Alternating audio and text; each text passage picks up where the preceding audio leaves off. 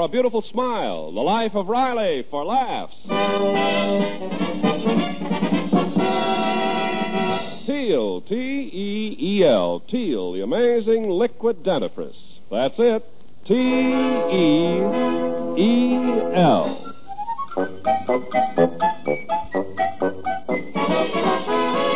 Teal, the amazing liquid dentifrice, brings you The Life of Riley with William Bendix as Riley.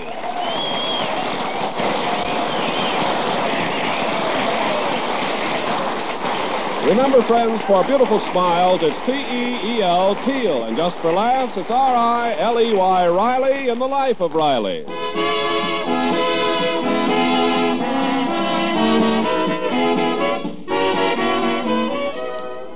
Chester A. Riley, California aircraft worker, has a big heart and a mouth to match. When he opens both at the same time, the Rileys are headed for trouble.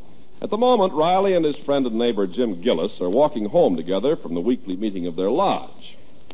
Ah, Brother Riley, that was a beautiful meeting we had tonight. Yeah, Gillis, truly touching. Believe me, Riley, there ain't no brotherhood like the brotherhood of the BPLA. Yeah. I'm sure proud to be a member of the Brooklyn Patriots of Los Angeles. You know, Riley, before I joined myself to the lodge, I was always lonesome. Nobody knows what I suffered. Oh, I know. I had times when I suffered, too. But now that I'm in the lodge, I'm insufferable. Yeah, it's like it says in our sacred initiation ceremony. The lone wolves sail into the happy harbor, where they failed their anchors in the ocean of devotion.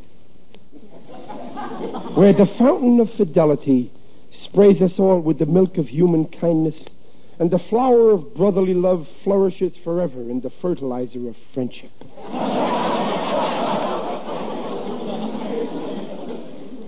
Poetical, ain't it?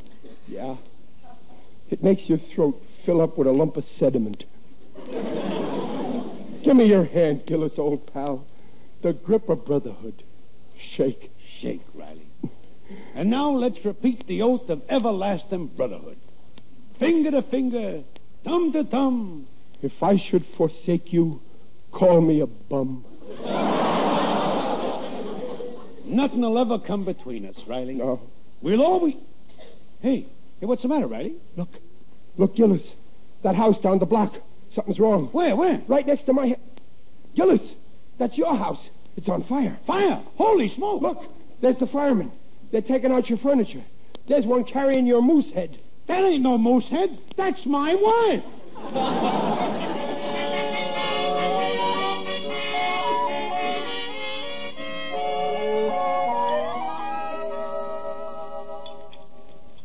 Well, Gillis, old pal, how are you enjoying your first supper at the Riley domicile, huh? Brother Riley, it was great of you inviting us to live with you folks while our house is being fixed. Pass the meat. Yeah. Gee, Mr. Riley, you were a lifesaver with the housing shortage. Oh, that didn't faze me, Egbert. You folks was homeless, so I started searching my head and found a vacancy. Please pass the salt, Peg. Here you are, dear. Thank you. Are you comfortable there, honeybee? Well, Peg, it is kind of crowded. 7 of us in this tiny little breakfast nook. Oh, now, crowded is putting it a little too strong. I'd say it was cozy. Junior, stop jabbing your eye into Gillis's fork. Lean over towards me. Okay, Pop. I didn't want to crowd you. Well, who's crowded? I ain't having no trouble eating. Riley, you're eating off of my plate. Oh, excuse me, honeybee. Here, you take a nibble off of mine. I'm not one to criticize, especially when I'm a guest in somebody's house, but I do think we might have eaten in the dining room. But, Mrs. Gillis, we had to take the dining room table out to set up a bed for you and Mr. Gillis. Yeah, Babs is right. Anyway, what's all the fuss about? It ain't the least bit crowded. Junior, get off my lap. Oh, I'll get it, Riley. I'm expecting a call. Excuse me, Junior. Excuse me, Babs. Excuse me, Peg. Hello? Who? Oh, just a minute. Excuse me, Peg. Excuse me, Babs. Excuse me, Junior. It's for you, Riley. Oh, for me. Excuse me, honeybee. Excuse me, Egbert. Excuse me, Peg. Hello? Chester Riley speaking. Oh, yeah, well, that's all right. No harm done. Goodbye.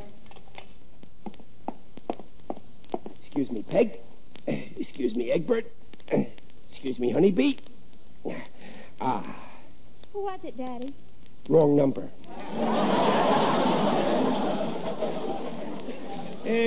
Pass the mashed potatoes, honeybee. Jimsy, dear, will you be able to eat them with your new pivot tooth? Those potatoes are lumpy. Well, nobody ever said that before about my potatoes. I don't think they're lumpy, Mama. You keep quiet, Egbert. Now, girls, what's a couple of lumps? Why, I like lumps in my potatoes. It breaks the monotony. My Peggy, you've certainly got them well trained. Of course, my family is simply spoiled by good food. Yeah, we take from the delicatessen.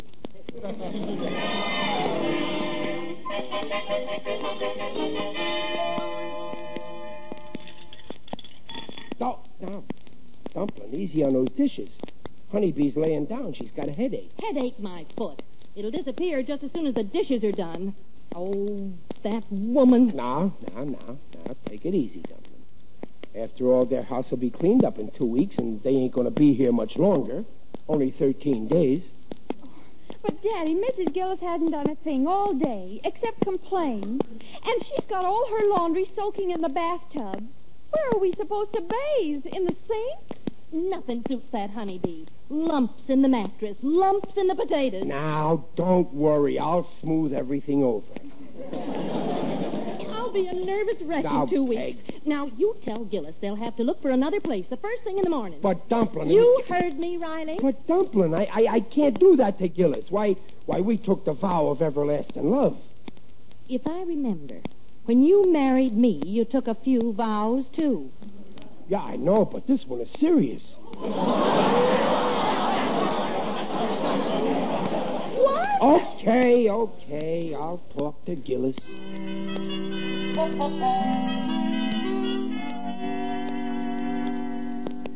Look, Riley, I want to apologize for Honeybee at the table. She should never have made them cracks about the mashed potatoes. That's right. If she didn't like them, she shouldn't have lumped them. And now that you brought up the subject, you see, Peg,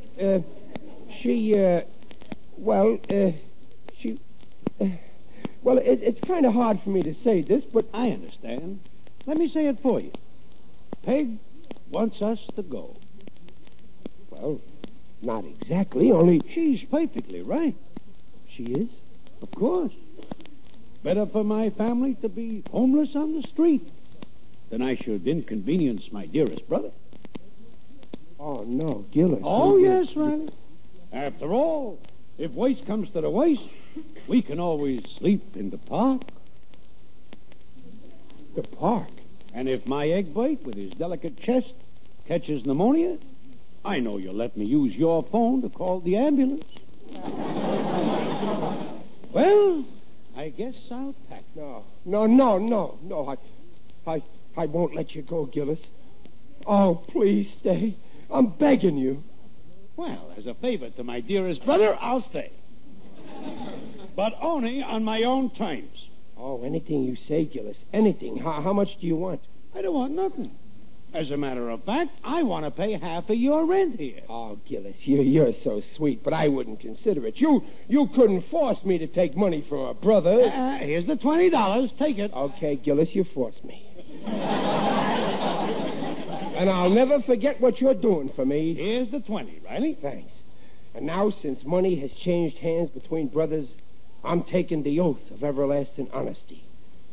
Hand to hand, knee to knee. My brother's word is enough for me. And now, Brother Riley, would you mind writing out a receipt for the 20?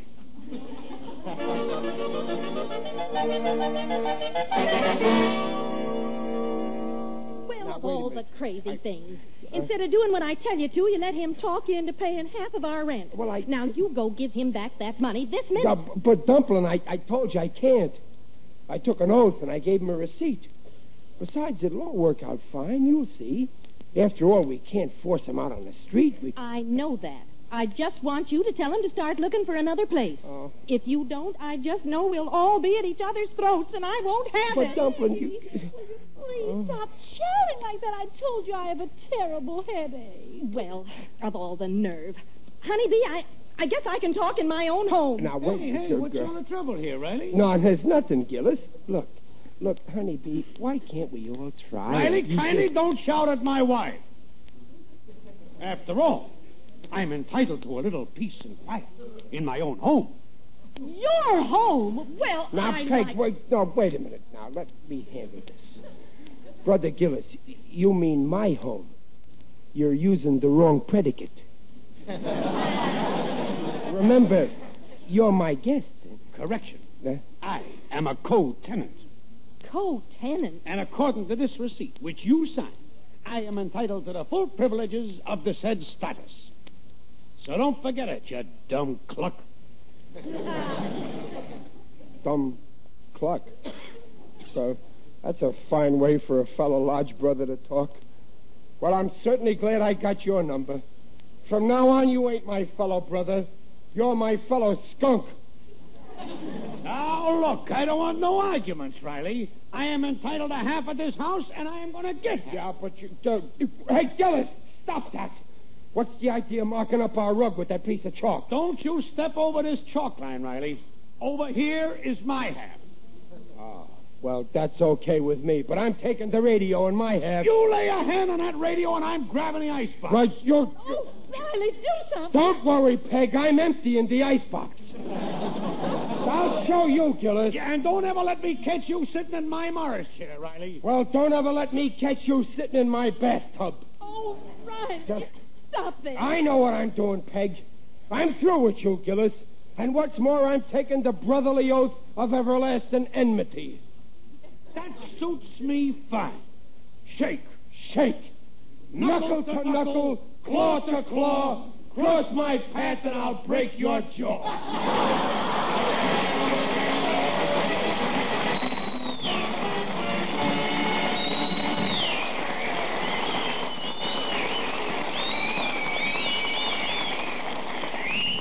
Teal has just brought you the first act of The Life of Riley, and we'll be back with Riley in just a moment. Meanwhile, this is Ken Carpenter. You know, it can happen to you. Yes, daily brushing with toothpaste or powder containing harsh abrasives can cause gum line cavities. Don't risk it. Use safe liquid Teal. You see, out of every 10 adults, 8 have receding gums, and when gums recede, parts of teeth are exposed which are 25 times softer than tooth enamel. Now, those softer parts are easily damaged by daily brushings with toothpaste or powder containing harsh abrasives. So, the chances are 8 in 10 you are risking those ground-in cavities unless the dentifrice you use contains no abrasives. Teal is the only leading dentifrice that contains no abrasives. Teal cleans teeth with a patented ingredient, protects teeth from ground-in gum line cavities. The Teal way takes 1 extra minute a week to make teeth look their best safely. Follow directions on the package. Ask for large family-sized Teal and save money. T-E-E-L, Teal, the refreshing liquid dentifrice. And now back to The Life of Riley with William Bendix as Riley. When a slight fire temporarily drove the Gillis family out of their house, good-natured Riley invited them to move in with the Rileys for 2 weeks. But crowded conditions soon brought on friction. Riley was about to order Gillis out when Gillis tricked him into accepting half the rent, thus making them co-tenants. Now the house is a house divided. Babs, how are Pop and Mr. Gillis getting along in the living room? I'm worried. Sounds too quiet. Egbert, open the door and listen. Okay, Babs. Riley, kindly stop smoking that cigar. I will not. I'm smoking a cigar on my side of the chalk line. But you're blowing the smoke through your nose, and that happens to be on my side of the chalk. Well, if you don't like my smoke, do me a favor. Stop breathing. If you don't put out that cigar, I'll arrange for you to stop breathing. Gosh, Babs, if this keeps up, Pop and Mr. Gillis will be murdering each other. Oh, gee, I wish our parents would grow up. We just got to find a place for my folks. I know, but where? Oh, well, there must be a vacancy somewhere. Yeah. Let's take my father's car and start hunting. Oh, you kids can't drive. Sure we can. I steer, and Junior shifts gears. I'll do the driving. Come on.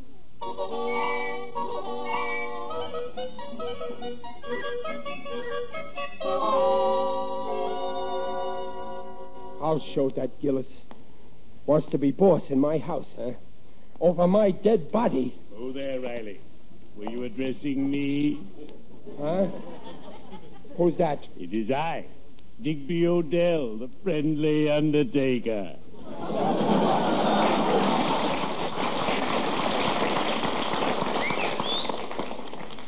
Going hello. my way. Hello, Digger. Greetings, Riley. You're looking fine. Very natural. Digger, what are you doing around here? Oh, I've just come from the annual meeting of the UEPWLC. The UEPWLC? Yes. The Undertakers, Embalmers, and Pallbearers Weightlifting Club. An athletic organization. Oh, today we had a lovely party. A lawn party. Oh, that's nice. It's always good when people can get along nice with each one another. And we played my favorite game. You know, the one you play with a mallet and wooden balls? Croquet.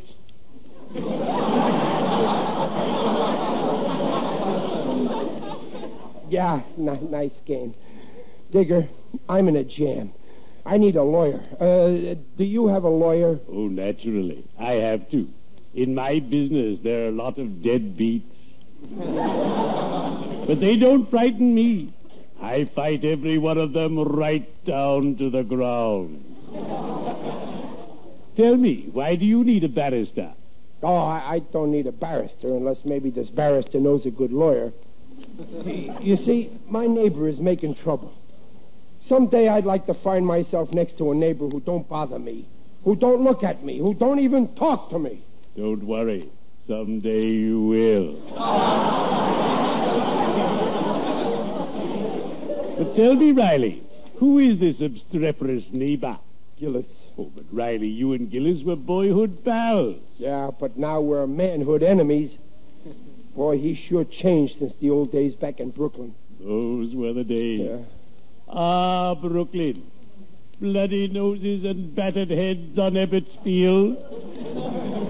Pointing out an empty seat in the subway to an old white-haired lady and then racing her for it. Burying your wife in the sand at the beach and forgetting where you buried her. I adore Brooklyn. It's so gay. I don't care what happened in the past. I'm kicking Gillis out of my house even if he did pay me half the rent. He did? Yeah. Oh, then you have no legal rights. As we say in my profession, the case is closed. Well, I'm opening it. Very well. But if you find yourself in a hole, don't blame it on me. Well, cheerio. I'd better be shoveling off.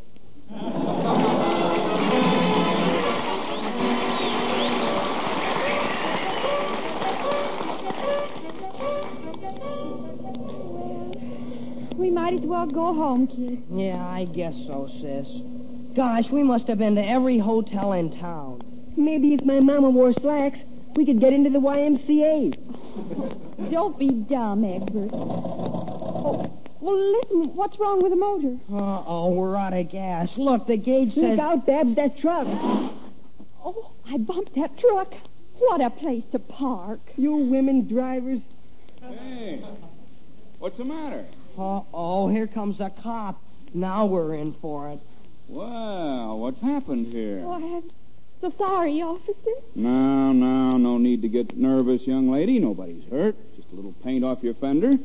Is this your father's car? It's this boy's father's.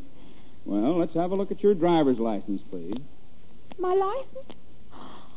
Oh, I left it home in my purse, and we're out of gas. Now, take it easy. We'll just phone your father and have him bring it down. Come on, let's go across the street. We can use the phone in that hospital.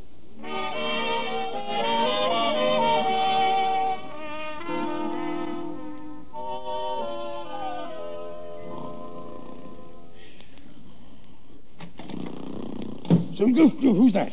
Oh, it's you, Riley. You woke me up. Next time, don't slam the door like that. That settles it. Gillis, pack up and get out. Huh, I'm sneering at you, Riley. According to our agreement... Gillis, I'm through mincing words. If you don't get out, I'm going to mince you. Ha! Ha! Ha! Okay, you asked for it. If you ain't out of here by the time I take my coat off, I'm picking you up bodily and throwing you out. There, I got it off, see? Now I'll... You what? I'm putting it on, see? There's a draft in here. But if you ain't out of here by... Hello? Hello, is this Chester A. Riley? Yeah? This is Police Officer Harris. I've got 3 youngsters here. Barbara and Junior Riley and Egbert Gillis. Yeah, that's our kids. Well, they were driving a blue sedan, and they bumped into a truck. What? Where are they? At the Jefferson Hospital, but there's... Hospital? I'll be right there. Yeah, but wait. I'm coming. Riley, what is it? Gillis, our kids, your car, a terrible accident. The hospital. Hospital?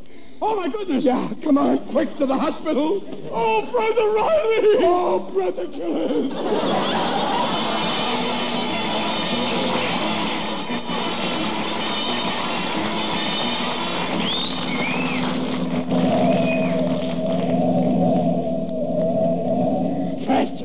Faster, Gillis, faster. I'm going as fast as I can, Riley. Besides, you're driving.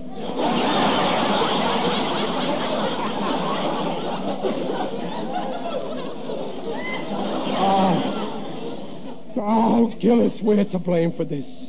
If we hadn't made our home life miserable, those kids wouldn't be out all hours of the night in a car. Yeah, it's all our fault. Gillis, I swear, if our kids pull through this, I'll never fight with you again. And I swear I'll love you till your dying day.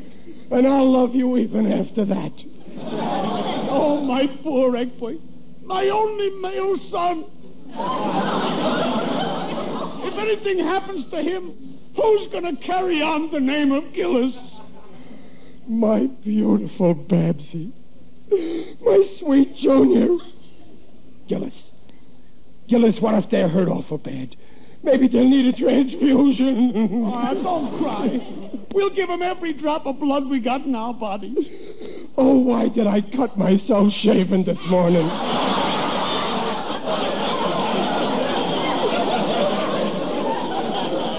I may run short. Don't worry. I'll lend you some of my blood. You will? Oh, thanks, Brother Gillis. Don't worry. We'll save him. Hurry up, Gillis. We're almost at the hospital. Let's start getting undressed for the transfusion.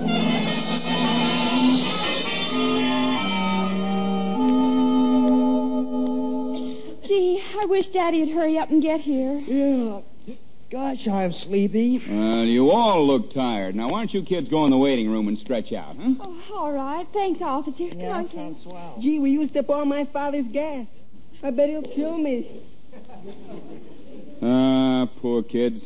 They've probably got the kind of cheap fathers who buy half a gallon of gas at a time.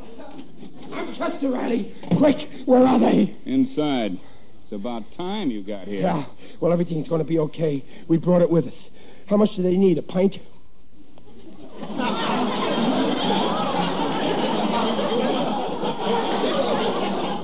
A pint? I was right about you fellas. What good is a pint? All right, then, a quart. A quart will be enough, huh? Yeah. What kind of fathers are you? The least you can do is squeeze out enough for a couple of gallons. Gallons. Gillis, they're done for. Oh, Bab, Junior. My Egbert. so sweet, so handsome. There they are, kids. Hiya, Pop. Hi, Papa. Babs, Junior, what are you doing out here? Get back into your bandages. Bandages? Daddy, we just ran out of gas. You ran out of... You mean you ain't hurt? Well, we thought you were hurt. We brought all our blood with us. Oh, what a relief. Oh, Eggboy, my angel. Wait till I get you home. I'll wham the daylights out of you. Oh, Babsy, Junior, I'm so happy you're okay. Well, gosh, Daddy, we're sorry we gave you a scare. Gee, we're a couple of lucky guys, Riley. Yeah, you said it. And remember, Brother Gillis, we're pals for life. Brother Riley, this calls for the oath of everlasting loyalty. Shake, shake. Fingers to fingers.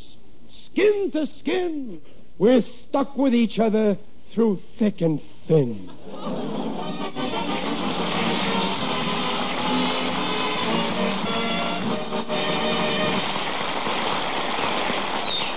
Riley's will be back in half a minute.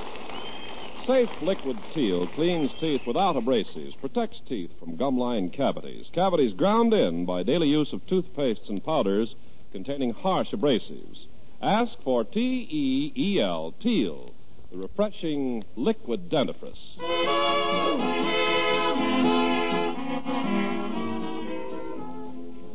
You know, Riley, I wish our wives would make up like we did. Yeah, Gillis. Why don't they be like us men, sisters under the skin? Oh, hello, Riley. Dumpling. Honeybee. They're together. Of course, we went to the movies. Just because you men act like children doesn't mean we have to. Well, you mean that you're talking? You're friends? You don't despise each other? Of course not. We love each other. What a revolting development is this?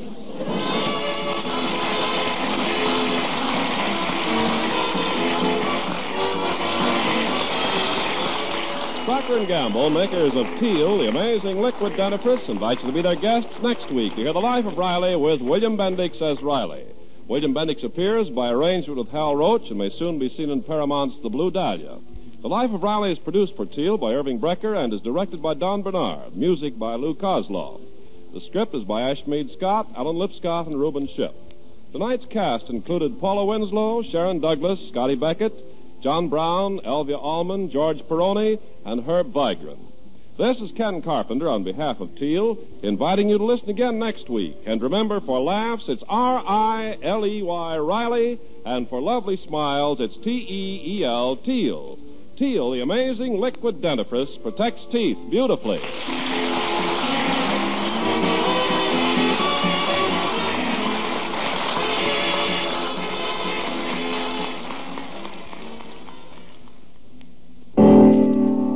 It's a washing miracle for silk, nylon, woolen, dishes. What are you talking about? Dreft. I'll spell it. D-R-E-F-T, Dreft. Yes, ladies, and Dreft spells faster, brighter, safer cleaning than any suds before in history. That's true. Take lingerie, for example. Why, Dreft keeps my dainty underthings fresher and brighter than even expensive soap flakes. Right. You see, Dreft is different from soap. Dreft's rich suds rinse clean and clear. They simply can't leave any sticky deposit the way all soaps do. No wonder Dreft keeps lingerie, stockings, new woolens prettier and brighter far longer than any soap could ever do. With Dreft, there's no soap fading. Yes, and for washing dishes, Dreft is just unbelievable. Why, Dreft makes my dishes shine even without wiping. Every woman knows how dishes washed with soap dry with a greasy film unless you polish them. Well, my Dreft wash dishes drain dry, bright and sparkling. Even glasses sparkle without touching a towel to them. Yes, ladies. Decide now to open up this bright new world of beauty for your nice things, for your fine washables, for your dishes. So get Dreft in the bright green package. Dreft, Procter & Gamble's amazing suds discovery that gives you faster, brighter, safer cleaning than any suds before in history. That's D-R-E-F-T, Dreft. Next time you shop, get Dreft.